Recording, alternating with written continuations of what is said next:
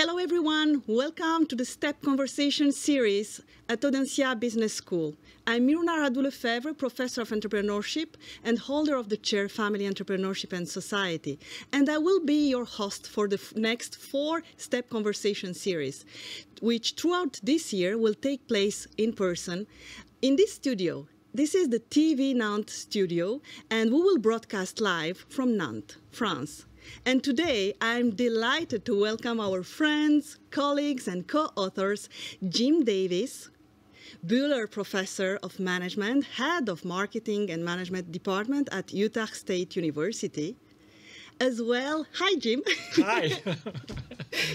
As well as Bill Gartner, the Bertarelli Foundation Distinguished Professor of Family Entrepreneurship at Babs & Colleagues. Hi, Bill. Hi. Great to be here. It's been 3 years since we have you here at Audencia. Welcome. Welcome again. Thank you. Welcome really glad again. to be here. And so today's conversation will be about the construct of legacy in family business. And we will spend 1 hour together. And we will talk through a very recent study we've been conducted together, Jim, Bill, and I, on a systematic literature review on legacy in family business. In terms of timing, we will start with a short presentation of our research of about 20-25 minutes, and then we will open up a 20-minute discussion and questions about our study with you, which follow us online on our YouTube channel, but also together with our invited participants, Natalia Vershinina, Professor Natalia Vershinina from Audencia Business School, and Gideon Markman, Professor at Colorado State University. They will join us later. And we will end our session with a short publishing opportunities overview. These are call for papers, recent call for papers in family entrepreneurship and family business. And I hope you'll have a great time with us. Please don't hesitate to ask your questions and to send them on our YouTube channel. My colleague Raina Homey, which is in the studio, will take them and send them to us. So now let's go for the part 1 of our today's STEP Conversation series.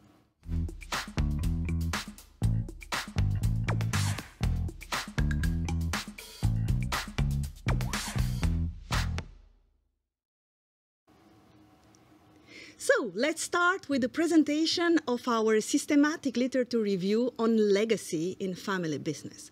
But before presenting our methodology and our theoretical framework, one natural question comes up into my mind. Why legacy? Why do we study legacy? Why not focusing on other important, challenging issues in family business? So I will ask you, Bill and Jim, what do you think about it? Why should we study legacy? That's a great question, Maruna. For me, successful transgenerational enterprise, what is the glue that holds the generations together? When I have worked in family businesses, I would often ask the business, so why are you doing it this way? Why do you believe these things?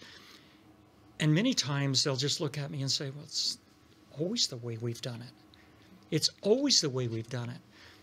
Or sometimes they'll say, well, my great-grandfather who started the company believed it. Or these are our family values. And I began to look at that and wonder what that was that was holding those generations together. I saw it. I wanted to know more about it. And then I do what scholars do. I looked at the literature. And wow, is it diverse. The legacy literature covers a lot of different themes, different usages. When you go to different disciplines, whether it's sociology, psychology, they all refer to legacy. And they're just slightly different. And so it looked like an opportunity to ferret this out and come to a better understanding of what legacy is in family business. Thank you. Thank you, Jim. So how about your motivations for starting this study, Bill? Well, to me, legacy is certainly in this framework of we realize that the past always informs the present. So then what is it about the past that really is carried on in what we do now?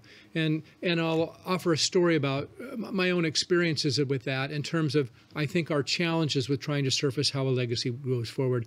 I like to tell the story that I come from generations of failed farmers, frankly, 400 years of failed farmers. And, I can say that as a joke, but the issue was, what does that mean? Well, I'm sure everyone's following the geopolitical concerns in Ukraine. Catherine the Great actually at one point had brought in a lot of Germans from the Strasbourg area. They were called the Volga Germans. My heritage comes from that area. So in the 1700s, they moved to Russia. They were there for a couple of hundred years. So again, did they fail in Strasbourg and now they're in Russia? And then they were in Russia for a while. And then given the geopolitical issues there was difficulty of staying in Russia, and they moved either to Argentina or North Dakota. And then my heritage was in North Dakota, farmers there, and then there was the Dust Bowl, difficulties in making life happen there, and then they moved to Washington State. So there's always been this issue of this pursuing opportunity through mobility. And if you look at my career, and if I think about what's the legacy that my generations have provided, it's always been that sensibility as if things get tough, we can always move on. Whereas, I can look at a lot of people in the United States, people in Appalachia who say, my heritage is my home, and I'm simply not going to move from that area. And that's simply not my family legacy. All of my family has moved to better opportunities, but it's always about mobility. So, to me, that wasn't really a conscious until we began to think about, so what is it that has brought me to who I am, and why do I behave in certain ways? And these unconscious aspects are where I think we're trying to tap into what legacy is about. Many thanks, Bill, and thank you for sharing with us this personal story, which at the same time is a family and a collective story. And this also inspired us in thinking that indeed legacy is not only a rational event or process, but also comprises emotional, irrational, we may say, aspects related to identity. So all these motivations actually brought us to the following research question. So we actually ask ourselves how the past influences present and the future. And based on this, this was the central question. Based on this, we actually engage with a systematic literature review, and we collected all the papers which we were able to find in 2 databases. So this is our methodology. So we engage with the systematic search in 2 main databases, in EBSCO and Web of Science, identifying all the articles speaking about different keywords. And these keywords have been selected based on the fact that they were actually identified in dictionaries as synonyms of legacy. So we used notions such as heritage, heir, inheritance, but also other constructs used in the literature, such as imprinting or generations or intergenerational, aspects, in order to be sure that we identify all the articles speaking about legacy in a way or another, and this in a transdisciplinary way, okay? And then we only selected those ABS papers published in ABS-based journals. And so we engage both in data collection and then data curation based on abstract and full text reading.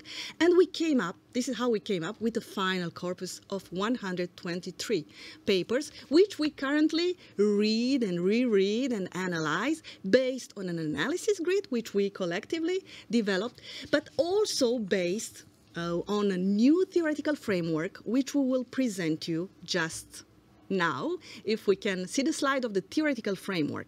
So this theoretical framework actually, presents 5 main questions, which actually help us understand, what legacy is, and also, of course, will help us map and analyze the field, and finally formulate some future research directions. So what we will do now, we will actually engage with each of these questions very shortly, because we have only about 20 minutes, to present these main issues, and then we'll discuss about them, of course, with Natalia and Gideon, who will join us in the studio in a few minutes. So let's go with the framework, and let's go starting with the first question.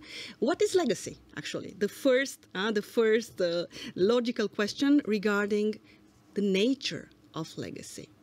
And when we ask ourselves what legacy is, how legacy is actually defined, characterized in the literature, we found different definitions. I will only focus on two definitions. So the first one was provided regarding entrepreneurial legacy by Jaskevitz, Combs, and Rowe. And actually, they defined legacy, entrepreneurial legacy, as the family's rhetorical reconstruction of past entrepreneurial achievements or resilience. Okay, so it's about stories, actually, we say about the past. But is it only about stories? Is legacy only about these rhetorical reconstructions? We believe not.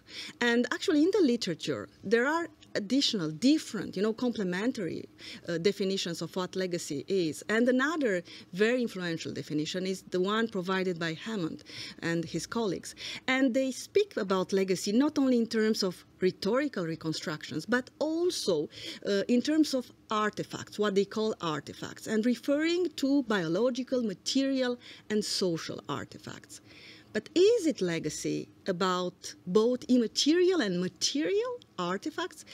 Well, we believe, but of course this is a theoretical discussion we will conduct here, or we will start here. We believe that legacy is mainly immaterial, and that material artifacts are vehicles of legacy, okay? So legacy is not something you can find on a bookshelf. These are vehicles of legacy carrying an immaterial content, which is emotional, identity related, fundamentally emotional and identity related. And I will let you, Jim, because you came up with this metaphor, explain us more in depth. What do you understand, about what legacy is? Because you came up with a very interesting metaphor. You spoke about legacy as an invisible hand. What does it mean? Well, it's this. What we found in the literature can actually be described by biology and the human brain and how the human brain works. And if you could put up the image of the human brain, there's two parts to the brain. We've got the outer part that's called the neocortex. And the neocortex is language. It's analytic. It's verbal. That is the neocortex. And when we look at Hammond and Jakovitz and what they say about legacy, it's the outer brain. It's the neocortex. In our analysis, we believe the place that legacy really resides is in the limbic area of the brain. It's the inner brain. And that's where values and beliefs, it's nonverbal. But that's where all human decision-making and behavior comes from. And very often when you talk to somebody about why are you doing something, you have to almost unpack it and pull it out of that limbic area. The amazing thing is this. If it comes from that area and it's nonverbal, it guides your behavior, but legacy becomes an invisible hand. And where this comes from is Adam Smith. Way back when, in 1776, he published a book called The Wealth of Nations. And in 1753, he published a different book. And that's where he described the invisible hand. And what's amazing, he says that invisible hand in the market, without any government intervention, the market will return to equilibrium. For us, as we've discussed, legacy in a family business, we believe that legacy is the invisible hand in the family business. It holds generations together. It's values, its identity, its belief systems, its behavior. And when you ask them why they're doing it, they don't know. And it's like Bill's story until we sat down and unpacked that, and he says, oh, It's my invisible hand. So legacy is an invisible hand within the family business that holds that organization together through generations. Okay, so therefore there is a discovery process actually leading individuals to discover, to self-discover their legacy. That's correct. In a way. And the next question coming up into our mind regarding this theoretical framework is therefore why would an individual, a founder, a business owner want to leave a legacy? I don't know anybody. Nobody wants to be forgotten. And they feel like they have knowledge, they have beliefs that are fundamental to the family and to the family business. And they feel like if they hand those down in some way, they imprint those, they make that the identity of the business and family, the future generation will have greater success. They want to define the family, and so they want to hand it down. But the important thing is, it's not a legacy until the receiver receives it and interprets it, and that's what legacy becomes. Yes, I know that actually we came up with a distinction between what we call intended legacy. This is the legacy intention at the sender That's level, right. and then the unintended legacy, what is left behind without actually the sender engaging, voluntarily with what he or she sends. And this is, we think, something very fruitful for future research. But then the next question comes also, arises right now. So what is actually legacy made of? We want to be aware analytically about its content. We know that Hammond and his colleagues spoke about these artifacts, so biological material and social artifacts. But actually, how do we see things? Those artifacts are symbols of the legacy, but they aren't the legacy. It's like so often you go into a church and you'll see something in the church. That symbol is a reflection of where your faith should be. And it's the same with these artifacts. Your grandmother's house plant, a share of stock within the company, it's an artifact. It's not the legacy. The legacy takes place in that limbic area of the brain. It's a representation. But the meaning we put on that is the legacy. Legacies are stories. Legacies are values and beliefs. They're memories. It's internal. It's embedded. And it has to be unpacked. It's that invisible hand. All the other things in the neocortex that are described by some of the other research, Hammond, for example, and Jackowitz, that's important. They're symbolic. And you mentioned intended and unintended. Exactly. Oh, my goodness. I may want to pass down this value, but the future generation may look at that and say, oh, that's just nuts, and reject it. And it doesn't become a part of the legacy. It's how it's interpreted and what they adopt. That's the legacy. Yes, I think this is one of the most important learnings from our analysis. The fact that legacy is a co-constructed meaning, and it happens at the intersection of a sender and a receiver. Now, so the following two questions deal with these senders and these receivers, and I will invite you, Bill, to speak about who the sender is and then who the receiver is. And I think that was one of the big revelations of the study, was that if you look at how legacy has been conceptualized, it tends to look at the receiver only and says, at that point, what has been the legacy that they interpret as being where their reality is. And I think where we've gone is to basically say, well, no, invariably every generation communicates both intended and unintended legacies forward. So we've got to think about who those senders are and whether intended legacies actually can be transferred. And we're asking, how can that happen? Why does that happen? And then, it's like football. You can pass to the receiver, but then does the receiver actually catch the ball? So now what is in that receiver's capabilities that allows them to basically take whatever that intended or unintended legacy forward? So, To me, that's, I think, one of the revelations of this study is we haven't really looked at senders and receivers as a part of the process, and also realizing as we go through this transgenerational process, it's if you have 3 or 4 generations, each generation has to go through the process of passing on how that works. So, I'd say this is very exciting. We haven't really seen how that's played out in the literature, and I think the model has been really good about offering, I think, a framework for people to understand all those characteristics. Yes, and this also means that if there is a sender and a receiver, and we approach them not in a linear fashion, but through a social construction lens, it also means that we may have perception distortions. So this is where meaning is actually co-constructed. So at the level of the receivers, we may have, of course, therefore, benefits of legacy, as we always imagined. It's good to leave a legacy, and it's good to receive a legacy. This may be, an implicit, assumption in our field. And, of course, it is in many cases. But this also means that receivers are also there to actually protect legacy. So they are guardians. But in some situations, legacy may constrain them. I agree. I think that's actually one of the challenges is that we can look at certain situations where the past constrains the present and the future in terms of what individual behaviors are.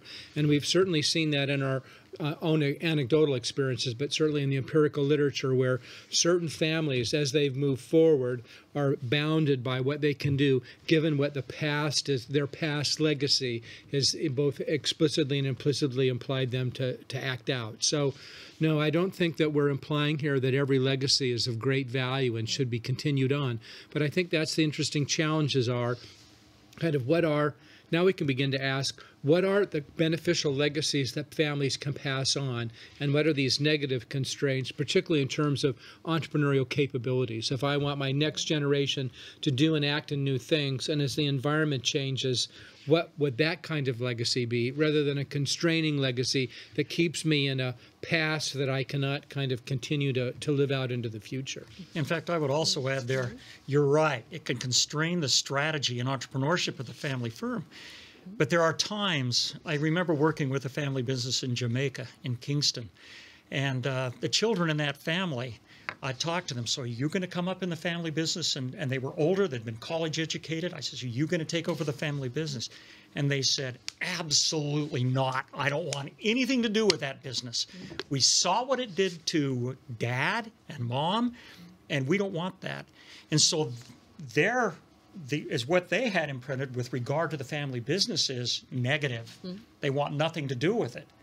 And now Dad had a problem in succession. What do I do with the business now? Do I sell it? What do I do with the business when I leave the business? And so it's a legacy, but it's a negative legacy. Yes, exactly. So this also shows us that in terms of the what question, so the nature of legacy, we have this distinction between intended and unintended legacy. Yes. And then a second distinction between positive and negative legacies.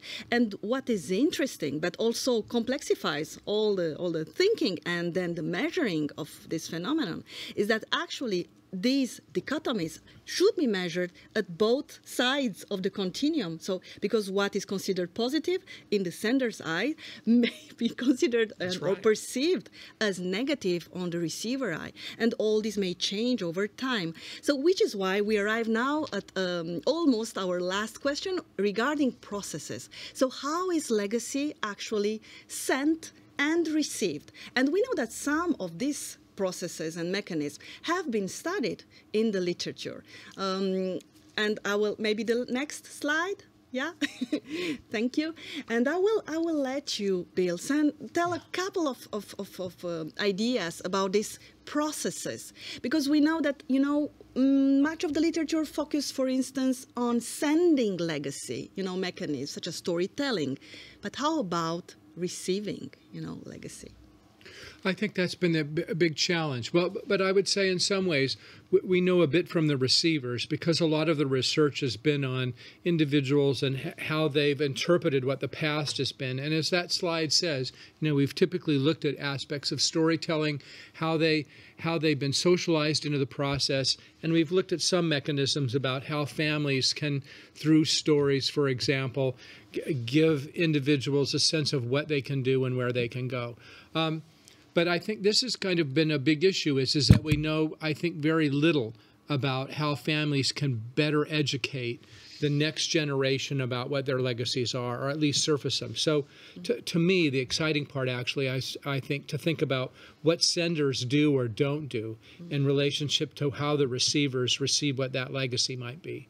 And then also, historically, to look at how those legacies are passed over time, and which stories tended to be actualized or not, and why. So a lot of, for researchers, it's always exciting to have a framework where there's more work to do.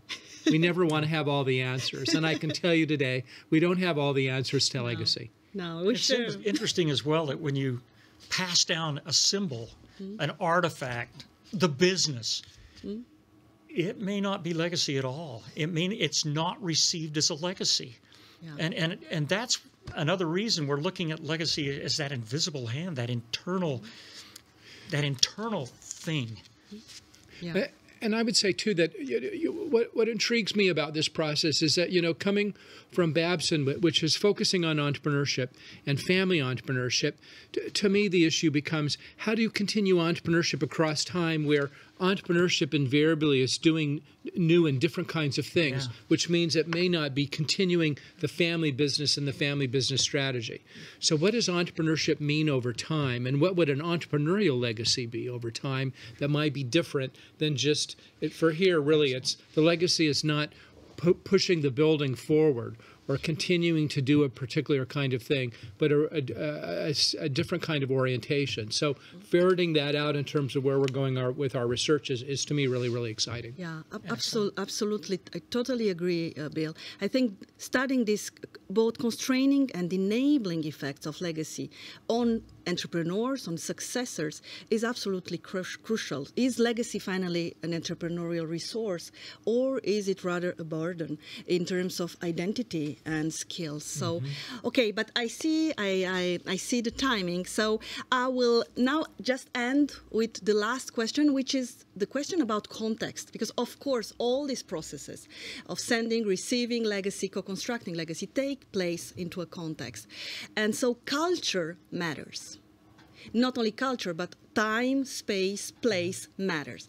And what we know, what we've seen in our text, in the papers we analyze, is that most of them are still about northern countries, global north countries research. And we know that focusing on different countries, emerging economies, developing countries, could bring such a richness to our understanding of what legacy is and how these processes, how these mechanisms function elsewhere with other people within other communities. So thank you very much, Jim and Bill. We end here our presentation, and we're now looking to your questions, so you can address your questions online on our YouTube channel. And I now will invite on stage Natalia Vershinina and Gideon Markman. So stay with us for the next 20 minutes of discussion on legacy in family business. Thank you.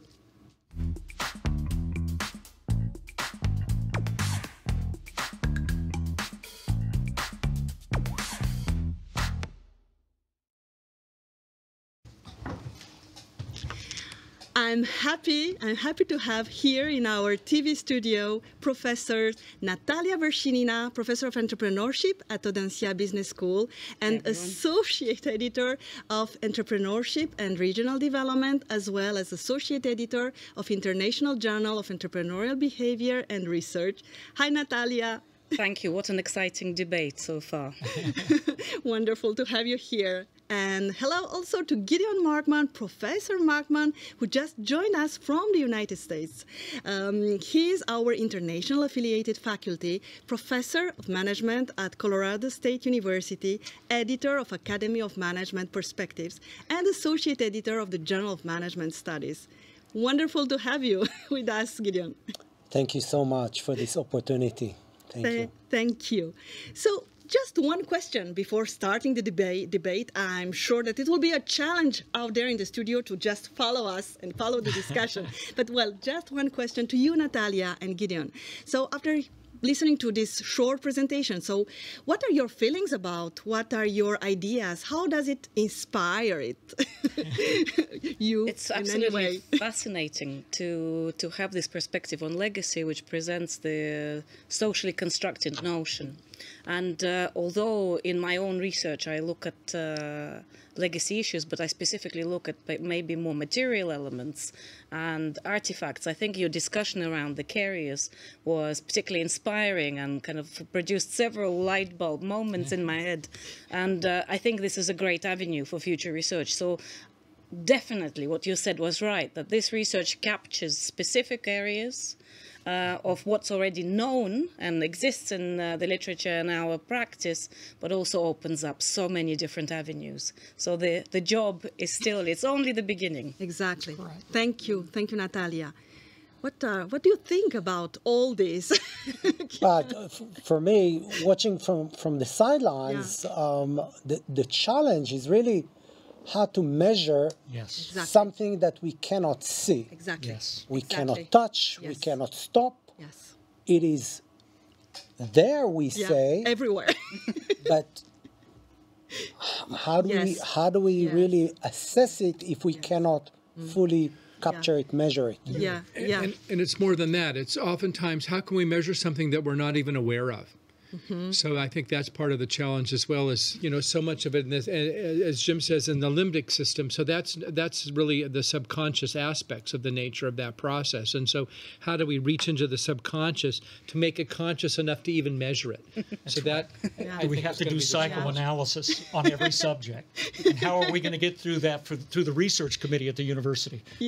Yes, but to tell you a short story, Gideon, actually, this is how it started. Yes. We wanted to build, a scale, a legacy scale. It was, a modest objective. Right. And then we gathered together, started thinking about this scale. And actually, we understood that first we must clarify what this construct is about, because we think we still lack construct clarity. So this is why we engage in this systematic literature review to understand what legacy is, and then potentially to be able to assess it. But you are right, and I think that actually the complexity of legacy is that it takes place at all levels. It takes place at the individual level, naturally, but it also takes place at the level of the family. So at the level of relations, intra-family relations, then at the level of the firm.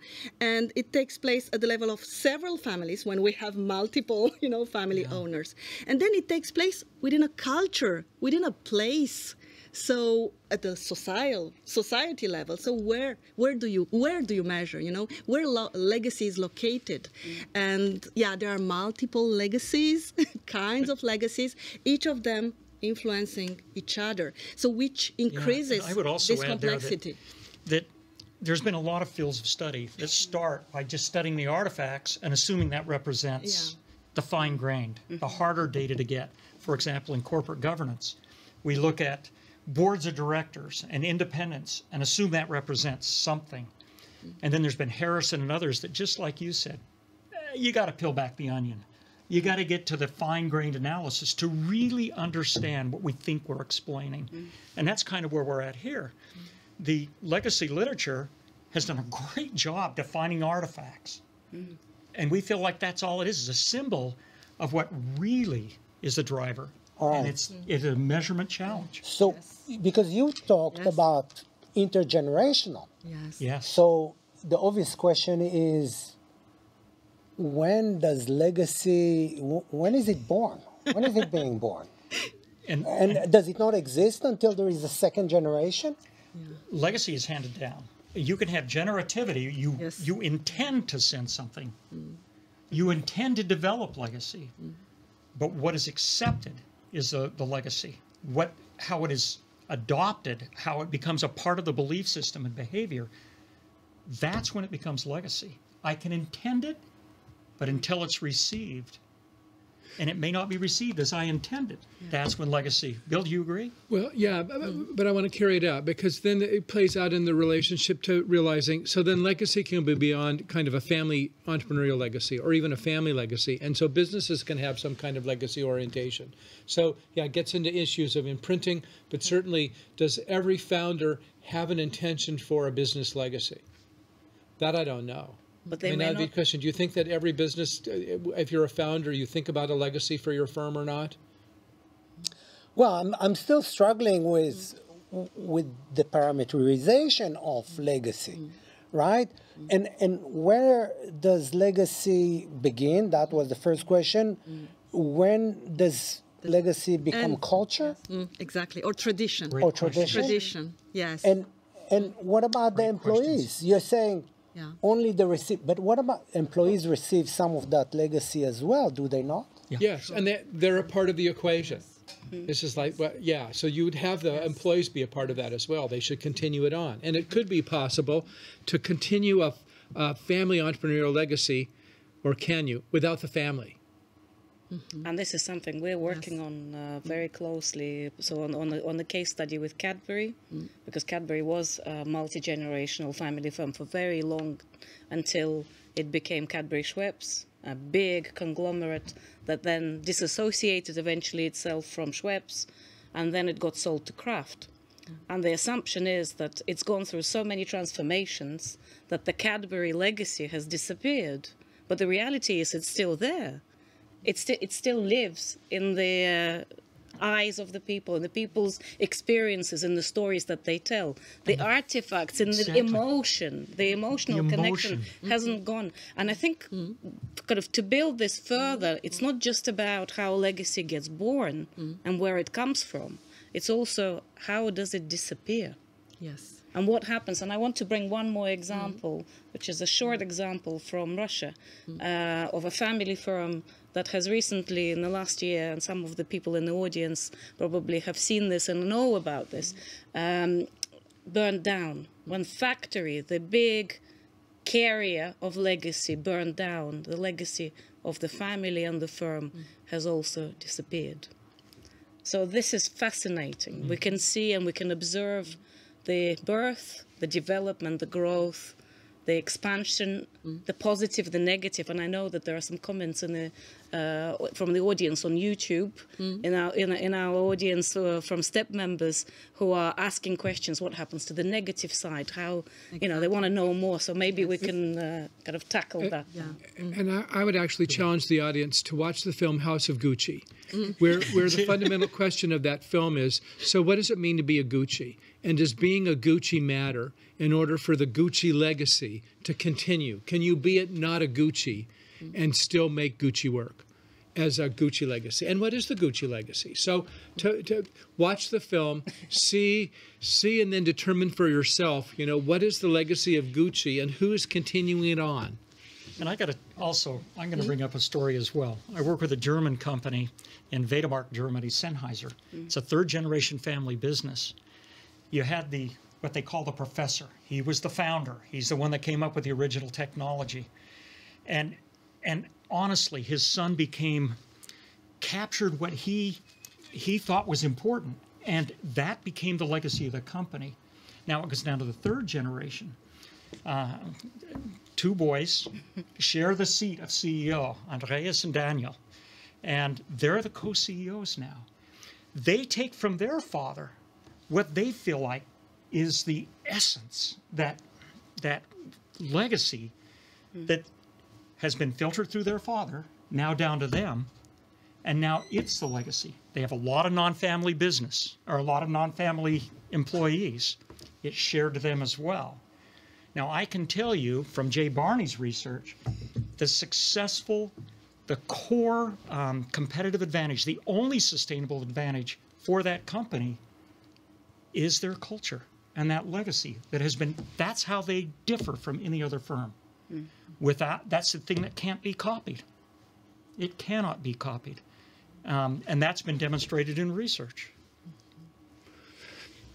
I'm wondering, does that require the family? That is a great, great question. Coming into family entrepreneurship as an outsider to the family part and more to the entrepreneurship part, I'm always intrigued with. So where does that kind of entrepreneurial capability come from? Can it happen vicariously through the learning of others? And so, I definitely want to say yes, but I can't say yes because I don't know. No, I'm really intrigued, and I think this is certainly the challenge with families: is can they continue family entrepreneurial capabilities in their family, or can they transfer it to other individuals? But where does that entrepreneurial capability lie within both the family and the firm as they move forward? So, so let me follow up on that, because we just established that we don't exactly know how to measure it. Yes. But then we're going to say that this is the source of competitive advantage. Yeah, you see? So we need to be It's the invisible hand, baby. Exactly. It's the invisible hand. It's magic. And I know that's a problem.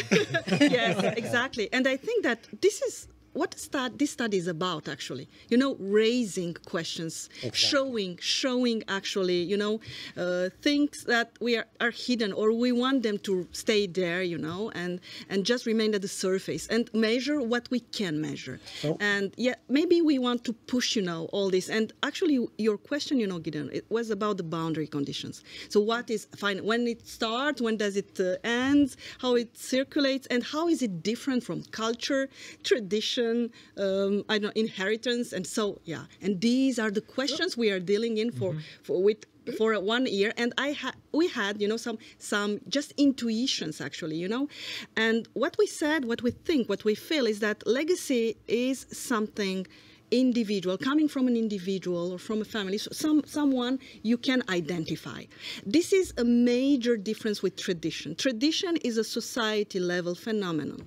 You can't know where a tradition comes normally, you know, in a culture. So legacy comes from someone you can identify, you can touch.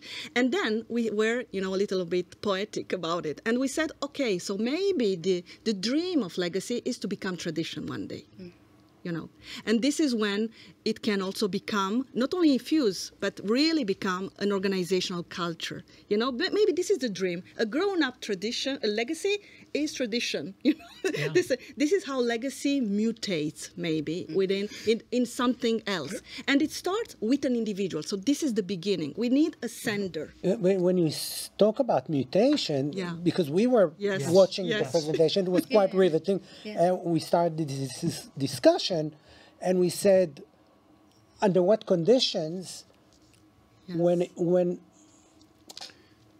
the legacy becomes negative, right? Because we tend to associate legacy with very positive things. That's right. Driving even maybe competitive differentiation all the way to maybe even advantage. But what happens when the legacy is negative? Yeah, and maybe also trying to understand why we all assumed, and we wanted to assume, that legacy is systematically positive, you know, and I think that we assume it because, you know, in the succession literature, what we want, what we are aiming for is intra-family succession. You know, this is the Saint Grail. Okay, so in order to have intergenerational succession in the family, we assume that legacy is good. And it's even necessary, is the ingredient, is the DNA. So we need, you know, to transmit legacy further. And this is a good legacy because it's about the business and it will ensure competitiveness and continuity. But in fact, what we discover, and this is quite recent, when we study the receivers, you know, the next generation members, is how much suffering, how much ambivalence, you know, how much emotional ambivalence we have there. And, well, maybe now it's time to actually question this positive, overall positive assumptions about legacy, and try to understand where negativity is out there in terms of counter models, you know, or even values. I want to make a few connections here. One is kind of the psychoanalytical thing that Jim brought up. You know, there's kind of a Jungian thing of saying what we know is, you know, what's not processed consciously often appears as fate. And I think one of the issues of measurement actually is that, you know, if we could measure it or at least make it conscious, then it becomes less fateful. and then we can actually perform some processes. And I think one of the aspects of academics is, when I look at the family business literature is, we've made conscious some ways that families act together. We've got the 3-circle model, for example, that basically plays out a way of at least families thinking about what is my role as a family member or a member of the organization? What do I do? And I'm hoping in this aspect that while there's all this unconsciousness that plays out in legacy, that we can make it more conscious actually through a measurement system. So that is the goal. But I think we realized we were hoping that would happen in 3 months. Oh, we would have a set of scales. We'd figure it out, and then we'd be done, and then we'd get that published, and everyone would use the scale. And that we're simply not there yet. Yeah. We're not ready for AMP. Could I just jump in? Thank you for being here. We're presenting the abstract of where that goes. Yes. Bring it on. Can I just jump in and reflect a little bit on this 3-circle model? It's quite interesting because this 3 circles model enables us to identify different roles that people play. That's right. But maybe when we look at the negative side of legacy, it's because there is no harmony between the legacies that each of those individuals perceive, as important to them, because legacy is really about meaning to the person and what meaning people derive in relation to the position that they sit in within this 3-circle model is completely different. And maybe what we see as negative is not really negative. It's the fact that there is no unison and harmony. Yes, you are right, Natalia. I think that negativity and positivity are relational in nature, and here we can see it so strongly. So what we mean by negative legacy can be a legacy which is constraining, because legacy is also about freedom. Of course. And this is how I came, to legacy. Because legacy can constrain, actually, next generation's agency and capacity to engage with their own future making. Here is where legacy can become negative, not because it's negative per se, but because its effects on particular individuals in particular situations are negative. And I see Gideon wants to... Yeah, regarding the negativity, we discussed briefly, and you mentioned, well, maybe it's becoming a stigma at that point. Yeah. But as I was listening to many of your definitions, or many of the positive attributes that are coming from legacy, I thought you were missing one that I would like you to consider, which is clarity. Even as parents, what is the best gift we can give to our kids is clarity, right? And when your legacy brings clarity, the conditions change. But the legacy can give you clarity about what to do in different conditions. And what not to do. And what not to do as well. I'd also, I want to reinforce something you said, and I know we're running short on time, but succession. Succession is a pivotal time in which that negative, that bad legacy can be passed on. I worked with a company that had an 88-year-old CEO, father, who refused to let go of the business, despite the fact that he had a very well-educated 70-year-old son who's been waiting to take over forever. He's lived and worked in the company, and I went to the board of directors, and I kid you not, his father had a nurse and oxygen on this 80-year-old, and he refused to let go. That put a negative spin on that son, because he saw his dad holding on. And I'll tell you, the behavior, the attitude, the legacy, what do you plan on doing when you take over? Changing everything. Clarity? Yes. Burn it down. And it was a succession moment.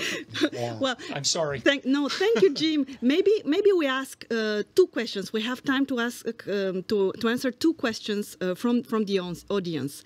The first one: how does legacy connect with the idea of tacit knowledge? And I have the feeling that you, Jim, you want to address this one. Tacitness is the only way to learn tacitness is to experience it, right? And to a large extent, since we're talking about emotional development and that subconscious, that too is developed tacitly. You can intend to develop legacy, and you intend to pass it down. You do your best to pass it down, but in a lot of ways it's received tacitly. Yeah, exactly. To me, that brings up the issue of where that occurs. So, you know, we tend to say, well, and at least in a business school, well, then that should happen in the business. And that tacit knowledge will be, well, we'll bring the next generation in and they'll learn the business. But we forget the fact that, well, no, that business has already been learned at the family table growing up. Yeah. And that there's all of these other family dynamics, if we're talking about family entrepreneurship, where that's Yes. occurred. Yes. And, you know, I don't think we appreciate how much is happening in those very, very young years in children's lives as they move forward, in terms of their ability to kind of have these family legacies occur. And I have one other question about legacy reconstruction over time. And it's, you know, it's connected to this idea of regenerating legacy or reconstructing legacy from someone working with family firms. And actually, they have this feeling that at some point, legacy should be reconstructed. Yes, Natalia, I would please. love to kind of start response to this question. So from the theoretical perspective, we talk about the idea of laminating. You know, so if we can imagine a metaphor of lamination processes, and over generations we laminate certain values, practices, behaviors, and what we see is that as the lamination grows, different people bring in different ideas. You have people who are family members who have the power to make the right decisions. They impose certain attitudes, behaviors, but you also include other people who are non-family members, who are also an integrate part of the business, that also contribute. And with time, what we see is we see transitions and we see movements in the legacy, and certain things, as we talked, remain and endure. So some of the messages get passed on, the stories get celebrated through generations. And I think this process of lamination is beautiful because it can be done through narrative. I like that. Yeah, and maybe a last, one You know, last if you don't question. mind, Please, Gideon. regarding the prior question Yes. about tacit knowledge, that's what I was referring to when I was talking about clarity, Yeah. Yes. right? Because to me, the legacy are like a set of principles by which I'm going to act as a company, as a person, and so on. So I think it gives the knowledge without the knowledge being totally clear, or it is still at a tacit level, but it pops up should the conditions change. I agree. But this also suggests that actually we should develop self-awareness and ongoing self-awareness at the level of the founders and also at the level of the receivers. Because in order to bring about this clarity of mind, you have to do an enormous work, you know, self-work, in order to, you know, uncover all this hidden, you know, material in your own black box. You are acted, you know, you are acted by this unconscious, irrational element, these emotions, identity related, and at some point you have to work on yourself through diaries. So maybe there are some self-discovery practices we can bring into the, you know, upfront. And then these self-discovery practices will increase our self-awareness as senders of legacy in order to bring this clarity in our communication, in our behavior. This is so important because this is how we transmit legacy, not only through words, but mainly through our doings. And yes, then we can ensure some clarity at the other, you know, on the other side of the window. Yeah, and I think also legacy can be, talking about the second generation, can be quite burdening, right? Yes. Yes. Yes, absolutely right. Yes. So It is a burden. Yes. You are the champion of your family's belief system. It's a burden, and sometimes it's too big of a burden. right.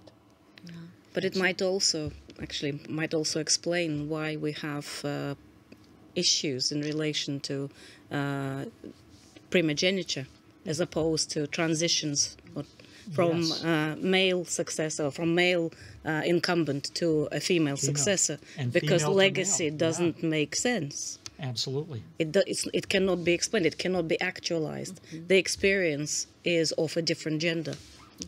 So bring in another very interesting hook into this And it brings conversation. in culture You're again right. as well. Exactly. Right? Yes. Now, what is the difference between legacy and brand?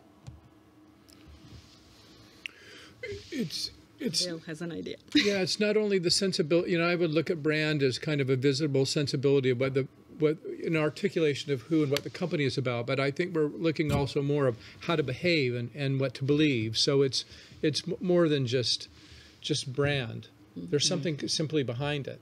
Yeah. But no, I think that's kind of the dilemma. What does that really mean? I mean, is Gucci, for going back to the film, is Gucci? No, I think everyone's got to kind of struggle with, because I think that's actually the nature of the film, is what is the family's legacy, and is it held biologically? Does Gucci mean to be biologically Gucci?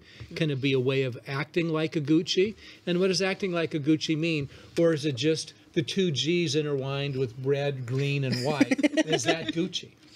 And anyone can carry that on. So I'm not sure whether we're struggling with it. I think that's the fun. That's the fun of being the researchers in this. Is part of it is brand, right? And that's why you're holding those public conversations. Exactly. Because it's not until you start to unpack it, discuss it, and have you here. That's where right. the struggle with Thank is that legacy might be the family's brand and not the business's brand. Yes. Right? Because I'll do business with that family. Oh, they have that business. In certain cultures. In certain cultures, I agree. Yeah. In certain contexts.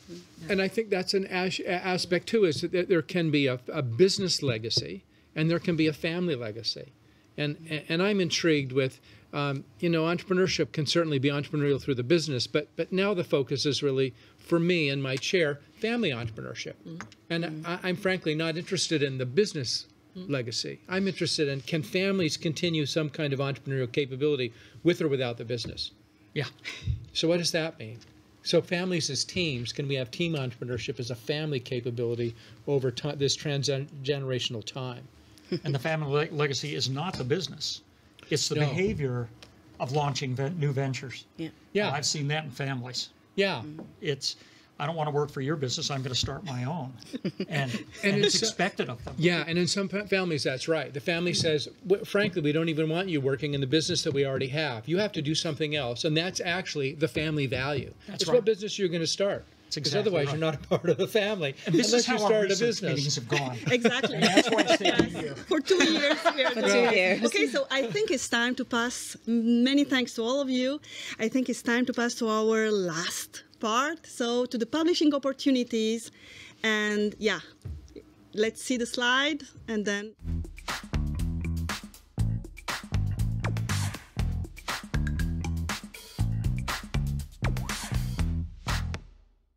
Was riveting. Okay, so just in a word, because we only have 2 minutes for this. There are 4 call for papers currently, running in family entrepreneurship, family business. The first one is in entrepreneurship and regional development. Bill is here, so with his team of guest editors. The topic is fiction and the entrepreneurial imagination, and you have time till June 1st. Send your ideas, and you can, of course, access all the call for papers on the journal's website. The next one is Embracing the Biosphere, Supporting Humanity, a call to explore sustainable development in family entrepreneurship. Also, open in entrepreneurship and regional development, a team conducted by Marcela Ramirez Pacias, and here you have time till September 1st. Yeah, few months. The other one, very recent one, is in small business economics, about economic theories of the family business, concepts and evidence. Manuscript deadline is January 31st next year. James Krishman and his colleagues. And the last one, in the Journal of Business Ethics, about ethical issues in family business. The deadline is October this year, 31st October, with Elias Hagelias and his colleagues. And well, now this is where our STEP conversation series, our first STEP conversation series held by Audencia ends today. Thank you for your participation. Natalia, Gideon, Jim, and Bill. Thank you to all the attendees on our online event. I'm more than happy and grateful for having you today to our discussion. And please let me also address my warmest thanks to some of those who helped us in this adventure. Raina Homey and Jean-Philippe Picara from Audencia Business School, Arpita Vyas from the STEP Project, and of course, Eric Clinton. Hi, Eric. Hi, the Irish team and his DCU team, particularly Alan Drum, who not only set up this fabulous event format, but they also helped us throughout the process. They spent time with us explaining how this format actually functions in order to make the best experience possible for all of us today. So I hope you'll join us to the next STEP Conversation series, and I wish you a wonderful end of the week and weekend. Bye.